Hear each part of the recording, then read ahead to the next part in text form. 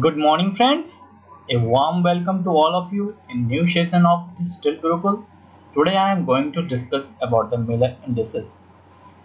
In material science, chemistry, or even in electronics, Miller indices is very important, and in various competitive examinations like GATE, ESE, and PSU examinations, Miller indices is very important, and at least one question is coming in the most of the examination. And most of the students have confusion about the Miller indices.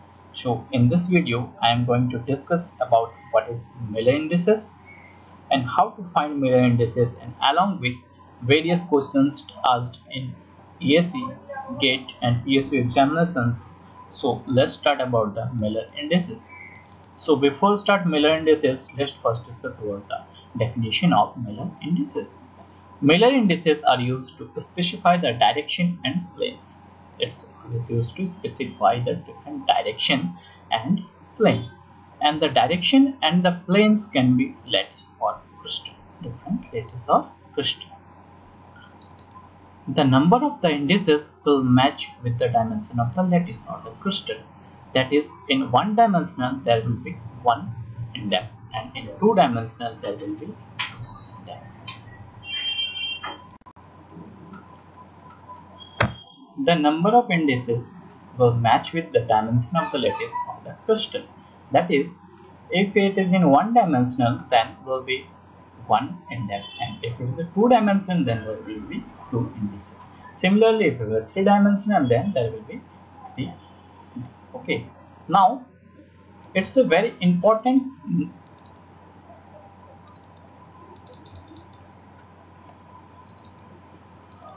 Now, notation is very important in Miller indices.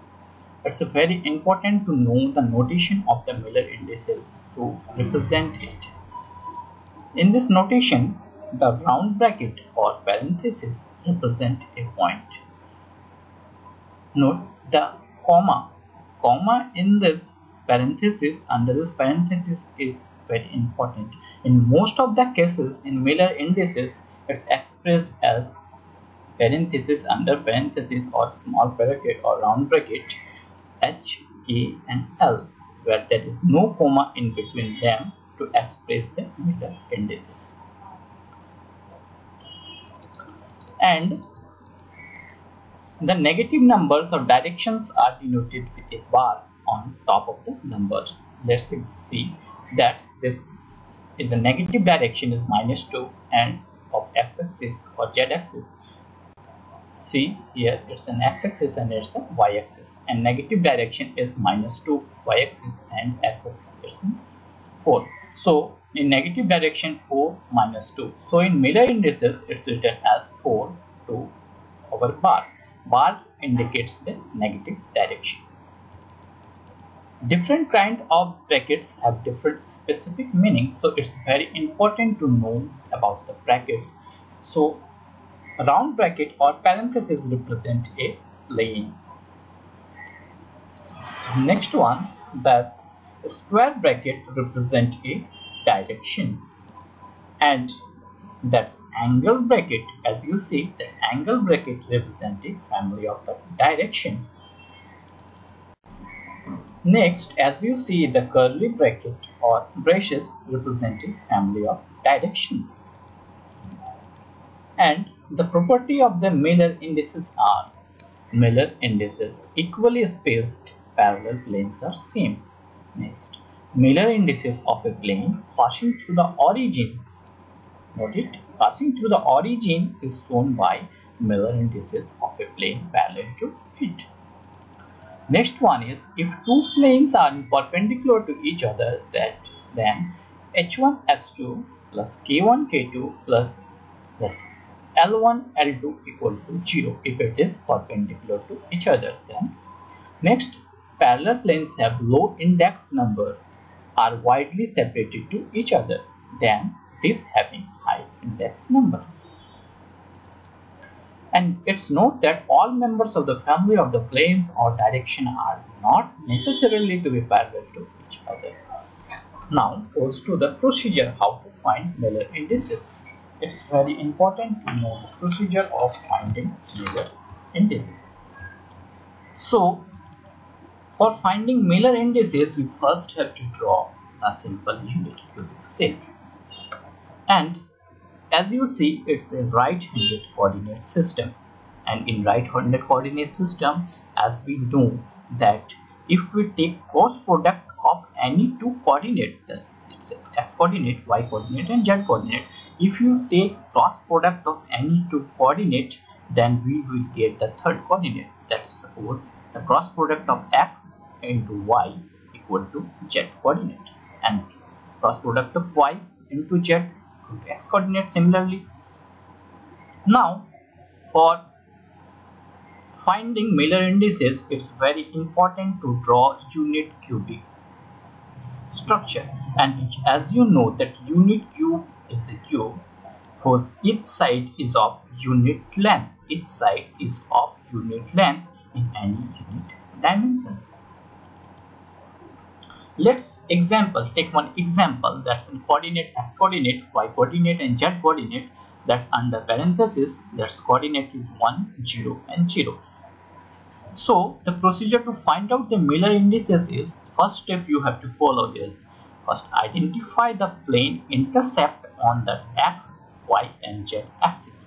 First identify the plane intercept, in which plane, or identify in which plane it's crossed x axis, y axis and z axis.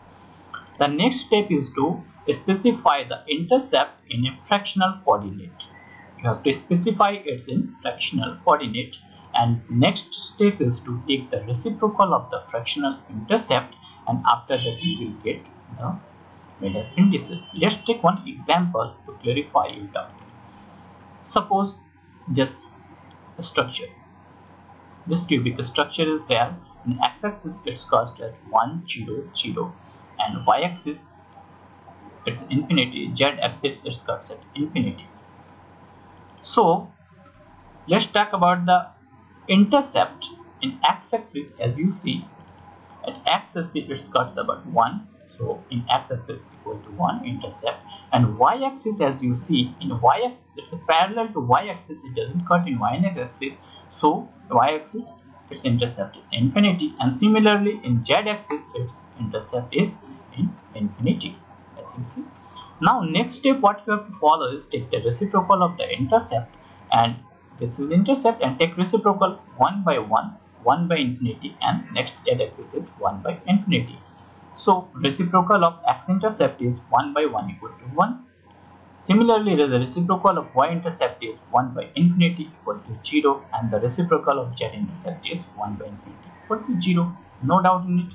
And next step you have to find out the Miller indices, and as I told you that Miller indices is under the parenthesis of h, k and l, as h represents the reciprocal of x-axis intercept, while k represents the reciprocal of y-axis intercept, and l represents the reciprocal of z-axis intercept. So the Miller indices h, k, l equal to under parenthesis 1, 0, 0, and as you read it 1, 0, 0, not 100. Okay. Now take one more example. Here is an example, it's coming in the GATE examination, that 0 its coordinate is in x-axis, it's a x-axis, okay, it's a x-axis, it's a y-axis and it's a z-axis. In x-axis it cuts in 1 by 3rd, 0, 0, in y-axis it cuts in 0, 2 by 3rd, 0, and in z-axis it cuts in 0, 0 and 1. You have to find the Miller indices of this lattice structure.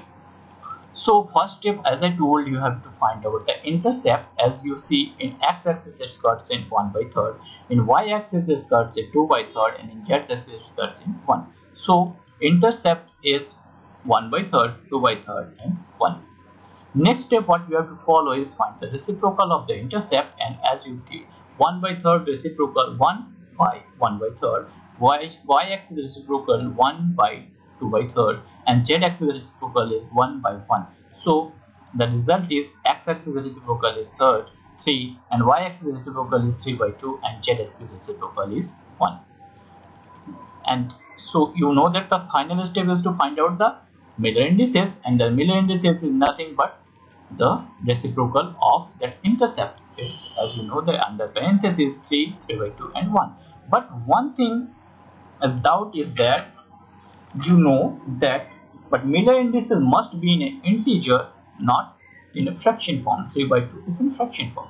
So what you have to do is multiply the whole thing with 2, as you get HKL equal to, if you multiply, then 3 into 2 equal to 6, 3 into 3 by 2 equal to 3, and 1 into 2 is 2, and as you get result 632 is the final answer of the Miller indices.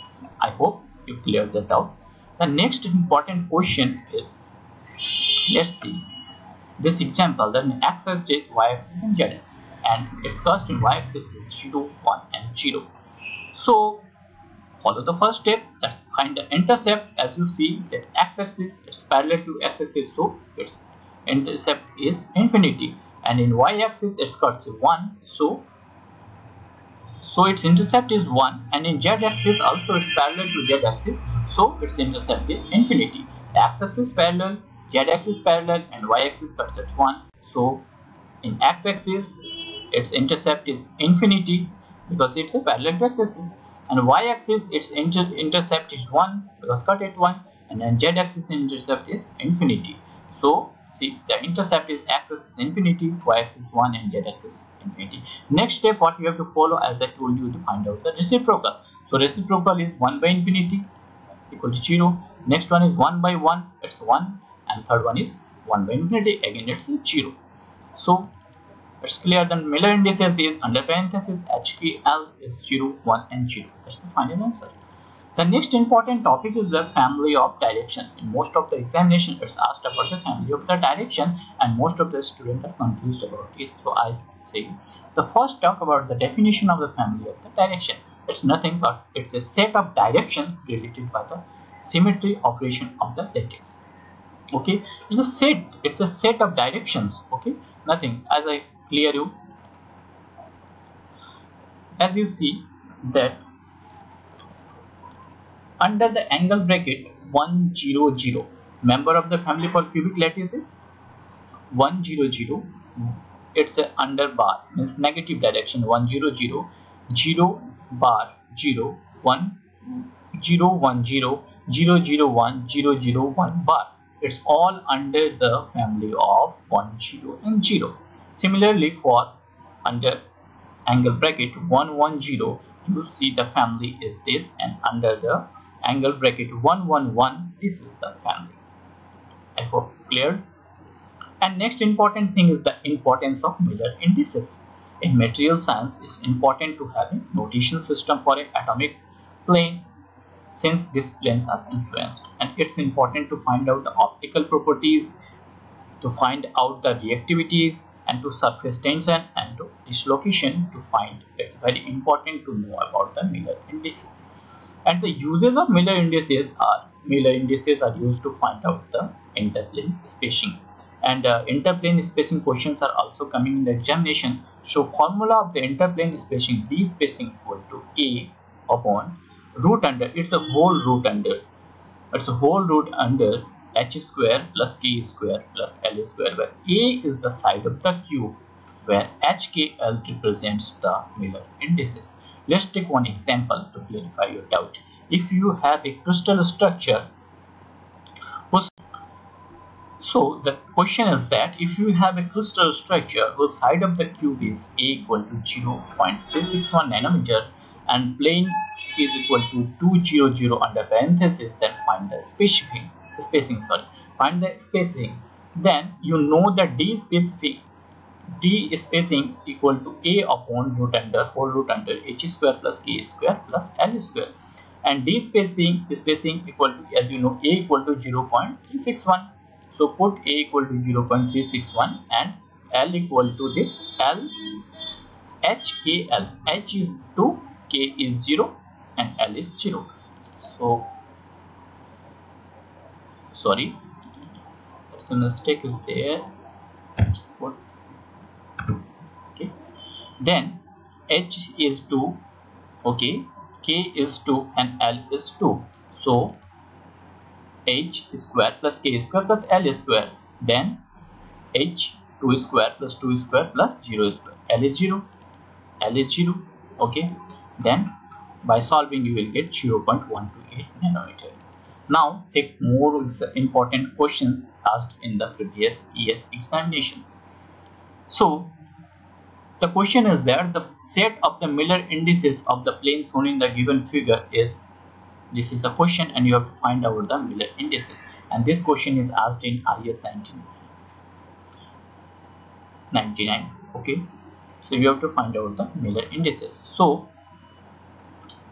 as you see in that Miller indices, intercept of x, y, z is axis are in the x-axis. As you see, its intercept is negative direction -1, and in the y direction there is parallel to y. So y direction its intercept is infinity, and z axis also its intercept is infinity.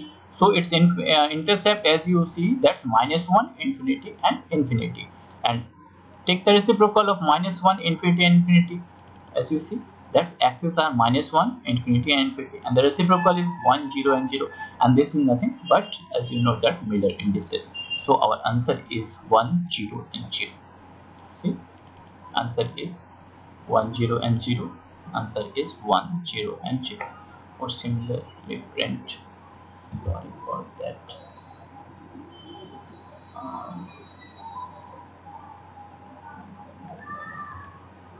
0, 0. Okay, so right answer is 1, 0, and 0. Okay, next question is, it's in IS 1999 questions. Okay, an unit cell of crystal is shown in the given figure, and Miller indices of the direction arrow shown in this figure. You have to find the Miller indices. Okay, and as you know that x-axis intercept is, as you find out, the x-axis intercept is 1/2, and y-axis intercept is 1, and z-axis intercept is infinity, and by reciprocating it you get it 2, 1, and 0.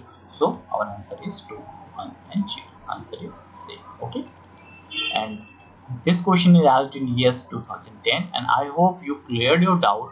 So it's your assignment to solve this problem and write it in comment box.